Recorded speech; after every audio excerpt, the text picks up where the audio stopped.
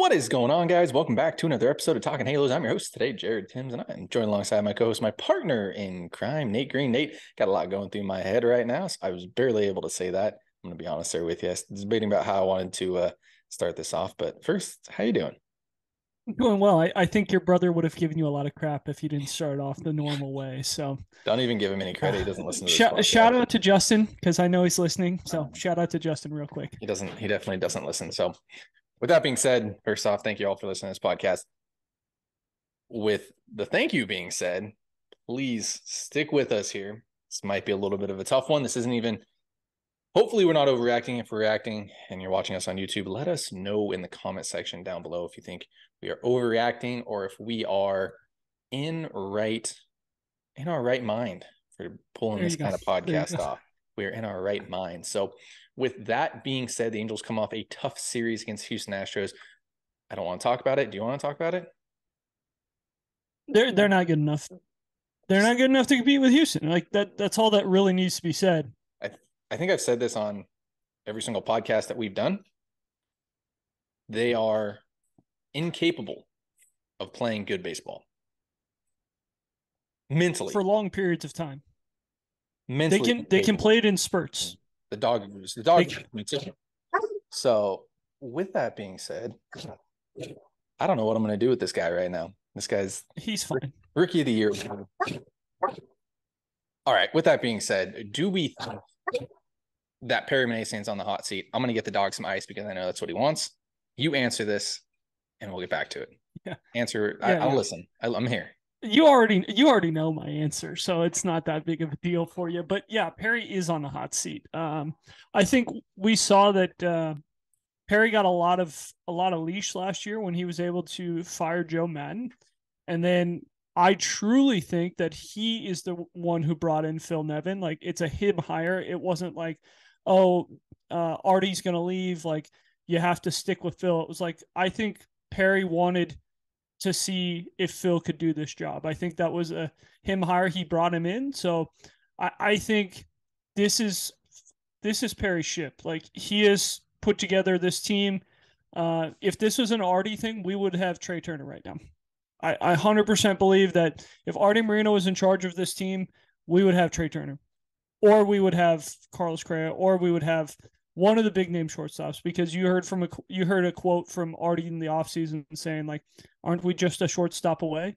So yeah, I do think this is Perry's team, and Perry really, really needs to prove that his guys are close. I think he's doing a decent job with Neto and Joyce. Bachman and Silseth are able to make the bigs, but they haven't really been able to prove that they're going to be able to stay long term. Obviously, like Bachman and Silseth, they'll be fine, but you just got to see like that consistency out of those kids and to prove like, hey, I know how to develop. We haven't really done this well, but we're going to get better. So I do think he's on the hot seat though, because the Angels, they brought him in to win games. He hasn't won. And then to kind of say like, oh, Artie, just leave me alone, let me do my thing, and they've let him do his thing, and it really hasn't gotten too much better. So I disagree with the getting better part. The Angels, it's the same team. I don't think they're the same team. Here's my thought. Record wise, yes, 100% they're the same team.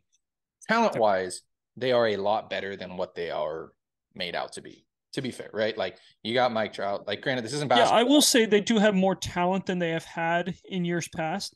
But he also was the one who brought in Phil, so he gets that part of this. Or even if we're not blaming Phil, I'm fine with not blaming Phil. Like then it's on Perry because Perry's telling Phil what to do. So either way, this all comes back to Perry on. You said this team was going to be better. No, I'm not throwing Artie under the bus. I'm not. And you know I'm not a big Artie guy. I'm not. But Artie right now looks like the smartest guy in the room. And that might be the worst quote I've ever had on this show, but Artie right now looks like the smartest guy in the room. If you were to put Phil Nevin, Perry Minasian, and all the other guys in the front office in there, Artie sounds like the guy with reason. Whoa. I don't disagree, because I think the Angels, I would have loved a shortstop. I would love to have Zach Neto at second base. And I know people are going to be like, well, there's other people. David Fletcher's not a second baseman right now. Not a major league second baseman. I don't care what he's doing in AAA. He's not a major league second baseman. Brand Jury's not a second baseman. Luis Renifo, we knew we had a question mark there. If you were going to play him there every day, maybe a little bit different, I'd say, if you got him every day at bats. But he hasn't performed very well this year at all. Who else are we looking at there? Levon Soto, not an everyday guy at shortstop or at second base.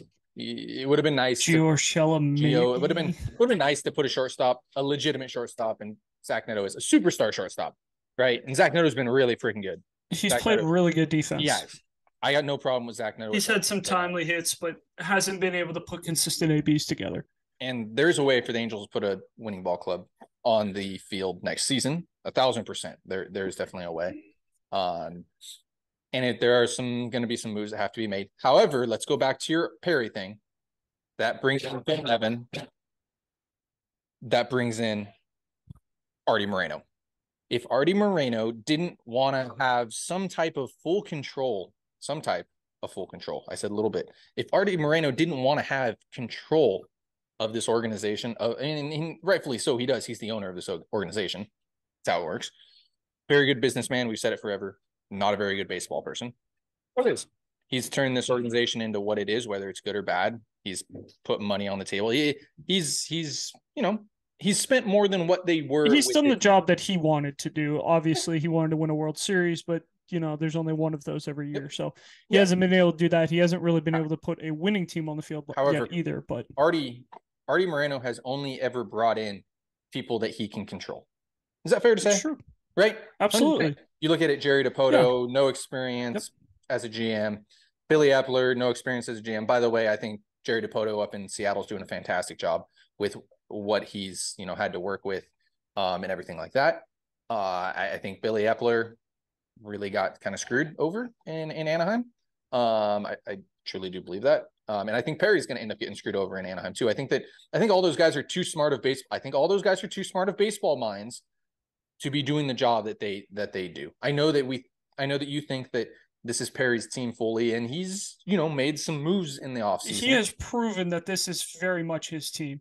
The fact that he was able to fire Joe Madden in the middle of the season proves to me that it's his team. But those guys should not be put in these situations. It's fair. There should be somebody in charge of Perry. Yes. If you wanted to go and win, if you really wanted to go and win, and you wanted to pass off full baseball control, you would have brought in somebody who had experience doing it. Not somebody that is their first time on the job, that it's like, all right, this is what I can do. This is what I can do.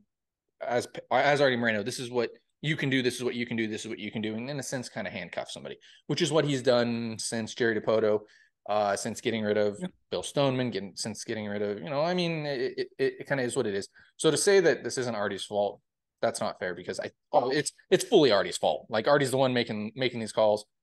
But I get also what you're saying. This is Perry's team right now. Is Perry's fault. 100%. It's Perry, Phil's fault, whoever's fault you want to put it on. I don't think Phil's doing too much management wise. I think we can put a collective. We can do the same thing you just did and say, well, Perry brought in Phil, so it's exactly. What Perry's doing to Phil, what Artie does to Perry, in a sense. I mean, is that not fair to say? So yes, I do agree. With that being said, let's piss off some more people and ask, not should the Angels be buyers or sellers, but will the Angels be buyers or sellers come? So here's the thing. They need to be sellers. Absolutely need to be sellers, because this team is not good enough to win a World Series right now. It doesn't have enough starting pitching, which I think I've been yelling about for, 6 months now. This team isn't fundamentally sound enough to win baseball games in October. They don't hit good enough with runners in scoring position right now to win games in October. They're just not a team that's going to win games in October going up against dudes. And I think we've talked about this a lot. Derek will want to talk about this a little bit more when he gets back next week. They don't hit ace pitching. When you get to the playoffs, all you see is the best dude from every team. They will struggle in the postseason, this team right now. They will be buyers. I believe it. I believe they will be buyers, because Perry knows his job is on the line right now. It almost reminds me of the Billy Epler last year, where it was panic in 2020, having to call up Joe Adele, having to try and trade for some guys and trying to make that team work because the Angels had to win or had to be competitive. I don't think they had to win a World Series. I think they had to be competitive and maybe make the playoffs because of the extra teams and things like that. And I think Artie would have been like, you know what, like you did enough. You got us to the playoffs. Like now we build from there. But the fact that you don't make the playoffs with the expanded playoffs, you got to go. And so I think it's going to be a very similar thing. Like Perry, you asked for complete control. I gave it to you. And you put up the same numbers that we've been putting up the last 6, 7 years, 8 years. So I think Perry's going to push to buy. But I think they need to sell if they want to be good for the next 5, 10 years. I agree, and that's kind of what scares me is that I think that you look at June and minus this series, and you can probably look up who they play. I said that they would win Chicago, 20. I'd say they would win 20 games. Looking at that, I know it was a stretch, and especially now they have to go like 19-4, I think is what they have to do, which is a possibility. You never know. However, I don't think that's going to happen anymore. They had to at least split against Houston. I think knowing what they could possibly do in June, they could rattle off 5 in a row, 8 of 9, 8 of 10, something like that. Very much so. And become buyers, which scares me, which is not the right thing to do this year. Because of the reasons that you said. I don't think, and because of the reasons why we've said this entire season, mentally they are incapable of playing in October. At the moment, they have not shown at the moment. Like that could totally change. If you go through a month span and all of a sudden they look spectacular, which I don't know how they could, but you go through a month span, month and a half span, and it's like all of a sudden you're playing fundamentally sound baseball and everything's clicking, which this team's talented enough for that to happen. Then sure, you go all in. You say, hey, you have Mike Trout, you have Shohei Ohtani, who by the way is not coming back. You have Anthony Rendon, who hopefully is healthy. You have one of the best outfields in baseball. You have, if it's playing well, yes. Yes, you have a decently good starting pitching staff that matches up decently well against almost any team in baseball. You have a bullpen right now that looks to be decent. Like I said, if everything's clicking, and this is obviously in some world in July where the Angels have been playing well. But I just don't see that happening, and that's what scares me. And the panic button gets pressed, and it's the Joe Adele coming up in 2020 and just looking like a high schooler out there and not playing well, which worries the living bejeebers out of me. So let's hypothetically say, and this is the last thing we're going to talk about, let's hypothetically say the Angels are sellers. They have a horrible June, and that's what makes it for them, or breaks it for them, actually. And they do have to sell. I'll start this off because I want to be the one that looks really cool. And I want to be the one that gets hate because I know people are going to hate me for it. But there are 3 trades that the Angels hates me. So why would you take that? People like you, Nate. I'm going to be honest here with you. Yes, you might be negative, but you are right a lot of the time. It's fair to say. You're not like me here trying to please a lot of the fans and everything like that. Saying I'm not going to say 20 wins in the month. Yes. Yes, and they could win. Dude, you don't know. Like they could go rattle off 10 in a row all of a sudden and look like the best team in baseball. And we've seen them do it before. There are 3 20 in a row. There are 3 moves the Angels need to. Yes, there are 3. They could win 20 in a row. That'd be crazy. Lose 20 in a row. They could lose 20 in a row. Yeah, they lost 15 in a row last year. There are 3 moves the Angels have to make, and I know everybody's been waiting on this. And let us know if minimum these 3 moves. Number 1, Gio Urshela needs to be traded. Yep. Number 2, Hunter Renfroe needs to be traded. And for the right price. No, they need to be traded. Yes. No. Hunter Renfroe needs to be traded for the right price. But keep going. You want to bring him back, though? Will you hear my question before I say number 3? The only reason why I say Hunter Renfroe needs to be traded for the right price, I think Hunter Renfroe is going to get somewhere near the qualifying offer. You could qualify. And so you can qualify him and get a draft pick out of it, and we've kind of been screwed with that lately by giving away draft picks for guys that we don't think are very good. So hopefully maybe we'd get lucky and somebody would pay for a guy who has a qualifying offer attached to him. So that is why I say it's got to be the right price. You got to get something close to a first rounder for him, because that's basically what you'd be getting in return. I know it's a second rounder, but it's an early second rounder, and it's money. It's not necessarily the draft pick. It's the money that you would be getting to go get maybe you can go get the best player in the draft because of things like that. So that's why I say it's got to be for the right price. Well, Nate, the Angels are going to get a comp B off, or comp 1 round, comp 2 round pick anyways with Shohei Ohtani when he walks. However, my number 3 trade that the Angels have to make this offseason is Shohei, not even this offseason, this July. I apologize. This July is Shohei Ohtani. 100%. You have to make the trade. And it is almost an impossible trade to make from a baseball standpoint, but you have to make that trade. And the reason why it's almost impossible, and I hate thinking this way, I really do, because there is a right answer to this, and a lot of people don't like that right answer, and we're going to not make a certain country very happy because there are a lot of Shohei Ohtani fans, and we're going to piss off a lot of Angels fans too. But this is why a trade almost cannot happen. One, you cannot trade him because it's a PR nightmare. It's trading Babe Ruth, Nate. And if you're trading Babe Ruth, there is a lot of ramification to what happens there. If I can let my dog not bark for a few minutes.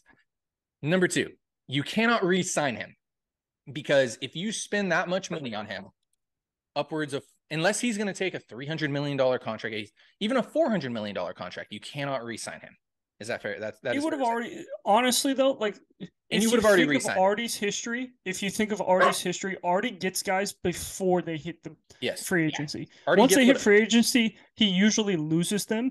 So if he's not signed now, he's probably not signing, because that's not the way Artie does business. And you cannot, what was my third option? You cannot extend him. You cannot sign him. You cannot trade him, because that's what it is. Oh, and you can't let him walk. You can't trade him because no trade makes sense. It really doesn't. You can ask for the moon from anybody, but that does not mean you're going to get them. So Nate, you can take it away before my dog is just killing me right now. Yeah, so I agree with you. Gio Urshela's got to go. He's been outstanding for us offensively.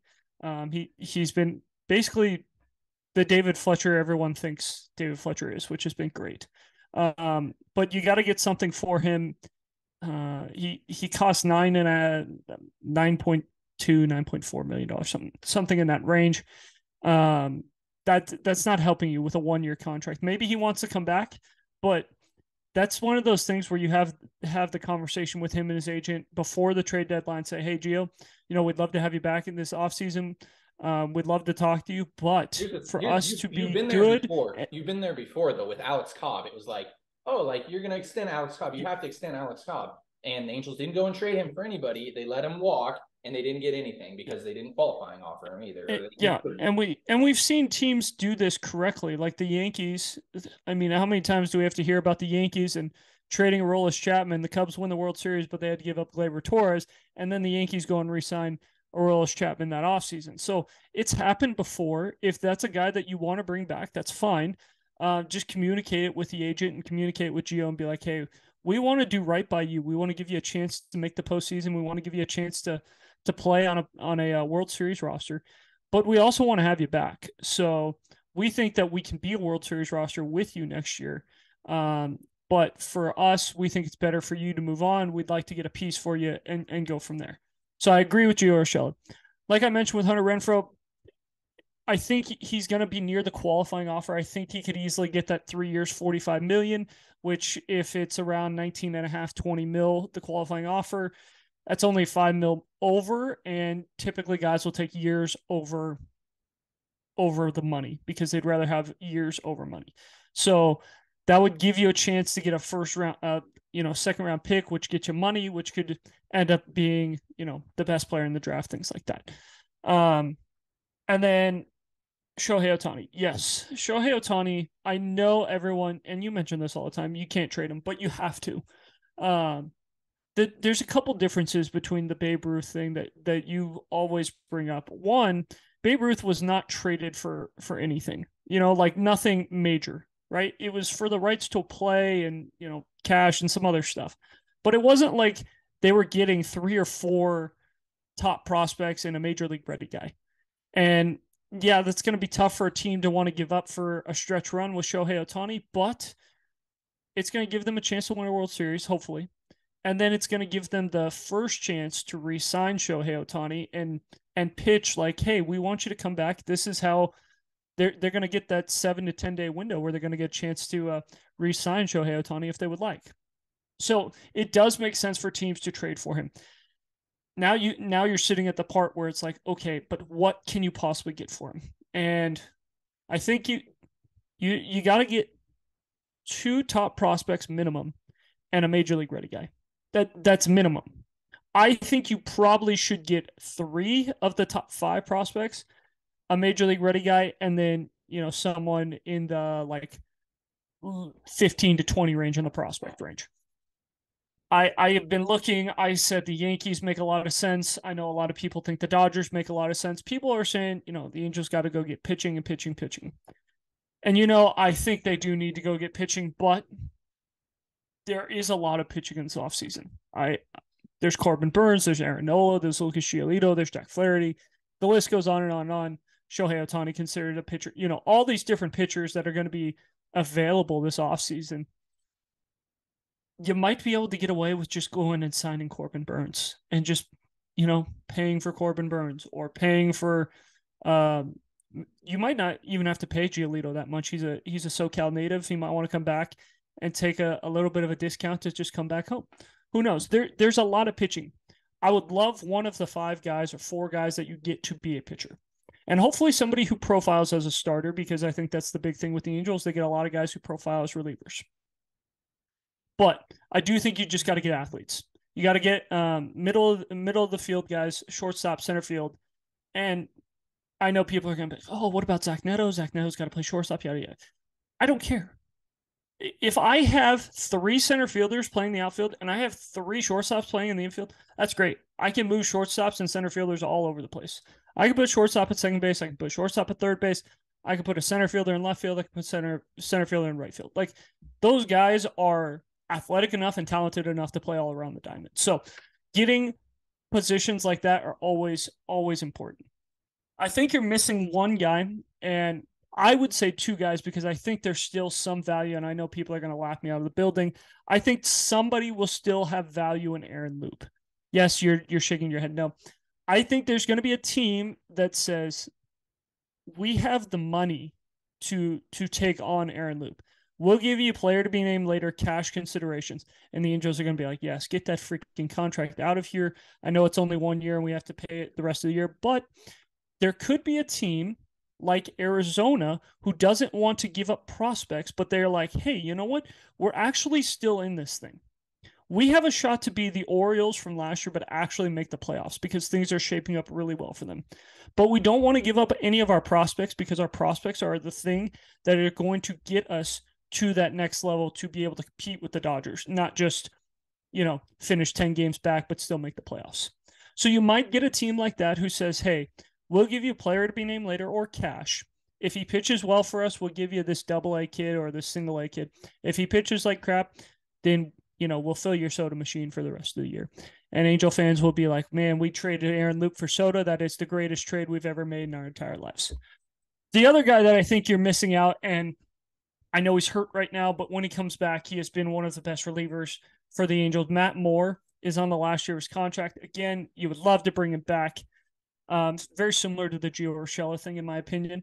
But there's going to be contenders who need relief pitching. Relief pitching is going to get you something.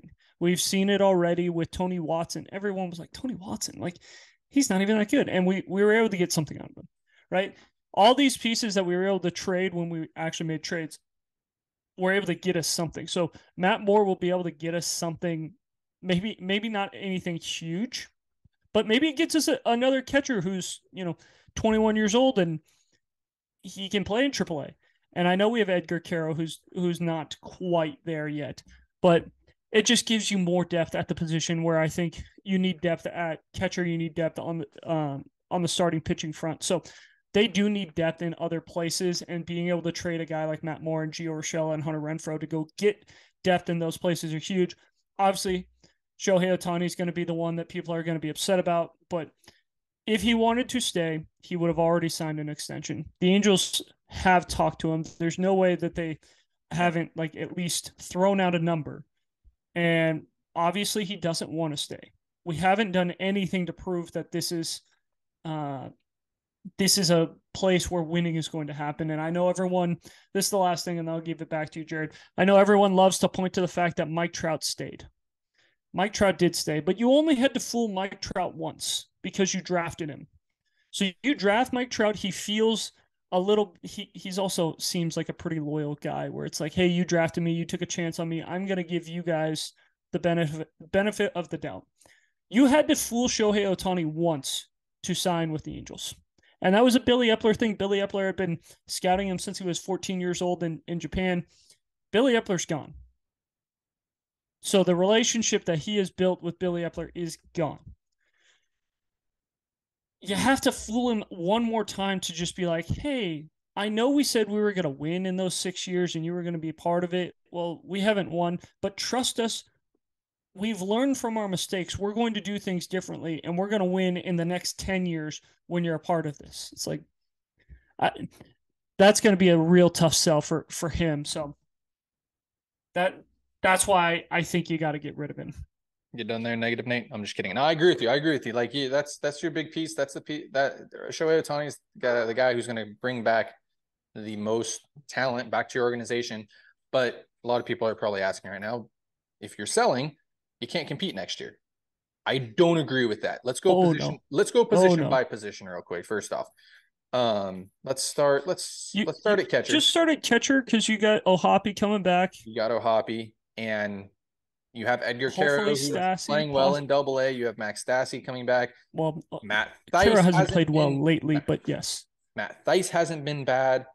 Chad Wallach hasn't been bad. You have pieces there. You go to first base, and you can survive next year at first base with Walsh and Drury platooning. You're missing a second baseman. That's something you can work with. Technically, you're missing a second baseman if you're really looking for one. If you're in a pinch and you need David Fletcher, you need Luis Renifo, you need Brandon Drury to play there. Prefer that not happen, but you got it. But also, what if you get one of those shortstops? Like, what if Oswald Peraza is in the deal? Like, let's say the Yankees go, you know what? We need. If I'm getting one of those, if I'm getting a young shortstop in the deal, Zach Neto's still playing shortstop, and I'll put the other guy at second base just because Zach Neto's. But that's what I'm saying. Yeah. So the second baseman might not really be an issue because you get a guy like Oswald Peraza. Maybe you get a guy like Gavin Lux. You just say, hey, Gavin Lux, when you come back from the ACL, you're going to play second. Yep. All these different guys that could be available in this trade, you just put them at second base. You let Neto play shortstop. You can survive with Drury and Walsh at first. And then behind the dish, you got Stassi and Ohtani and Thaiss. Even. Yeah, you've had guys that have I think Caro's still about a year away. He's not. I don't think he's ready until next September, but that's just me. Go to third base. You have Rendon, who hasn't been healthy, but you have Drury that can back him up there and play his natural position at third base realistically. And, you have other guys too in the infield that you could possibly use. Renifo could play there in a pinch. Jeremiah Jackson can play there. Kyron Paris can probably play third base. He can play second base. I know those guys haven't shown a lot. They haven't shown anything at major league level, but you have guys that can probably fill in and do it. You look in the outfield, you got a guy like Taylor Ward, you got Mickey Moniak, you got Mike Trout, who you don't even have to say anything. He is not regressing. Shut up to all the freaking, I kind of hate that so much when people say that Trout's regressing. Shut up. And then you go to right field and 40 WRC plus. Yeah, he's 40% better than everyone else. Regression. Just we're not on that topic right now. We'll get there eventually. Okay. And then you go to right field, and you could put Joe Adele there. You got a guy like Trey Cabbage who could probably play there. You have the off season. You can go make a trade. You can go get somebody. By the way, Jonathan India at second base would be kind of fun too. From the Reds. Possible. Yeah. What if Dominguez is in the trade? That's one of the guys that I would say is a must. If you're trading him to the Yankees, you get Jason Dominguez. He's probably ready to play in the major leagues next year. You can throw him in center and move Trout to a corner. Yep. You can move him to a corner right away. Like, there's a bunch of different things that you could do depending on what you get for Shohei Ohtani. If you trade Shohei Ohtani, you could find a piece there. Then you go to the starting pitching too. You're losing Ohtani, but you still have You still have a good chunk of your rotation. Well, you go to a 5-man rotation. So, like, yes, you're losing Ohtani, but you go to a 5-man rotation, which means Sandoval. You're running out Sandoval. Detmers. You're running out Detmers. Anderson. You're running out Canning and Anderson.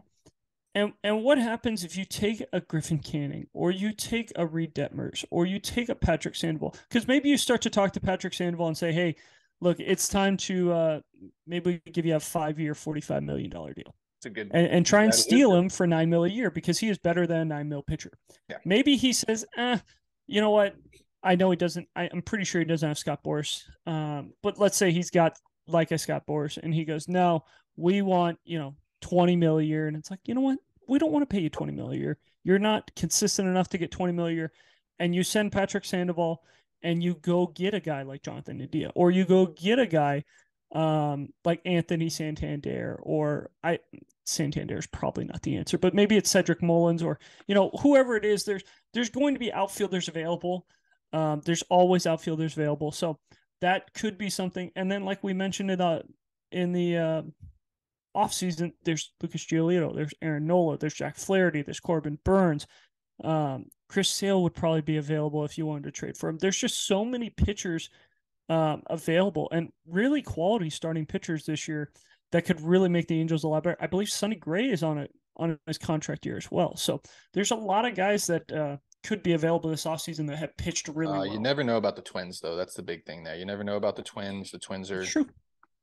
With those Twins fans you got out there. So, and then I'm not worried about the bullpen. Speaking of the bullpen, so with that being said, let us know if you're listening on YouTube in the comment section down below. If you agree with us, if you disagree with us, let us know your thoughts on all this and if you like the way it can go. We think the Angels can be winners next year. By the way, that does not include the managerial and possible GM free agency that I'm sure we will be talking quite a lot. John Daniels is out there. There are some guys. There are definitely some guys. John Daniels is out there. I'm a big Andy Green fan. There. So John Daniels, if you put John Daniels as the GM, I think make him the president of baseball operations, and then let him get his own GM. If Perry wants to be, he wants Perry to be the GM, save it for another podcast. You're good. We don't need to go off on a rant right now. We said our piece right now. We said our piece. So, guys, as always, thank you so much for listening to this podcast. Hang in there with Angels baseball. There's nobody who's been through the ringer like we have with the Angels. So I promise at some point it will get better.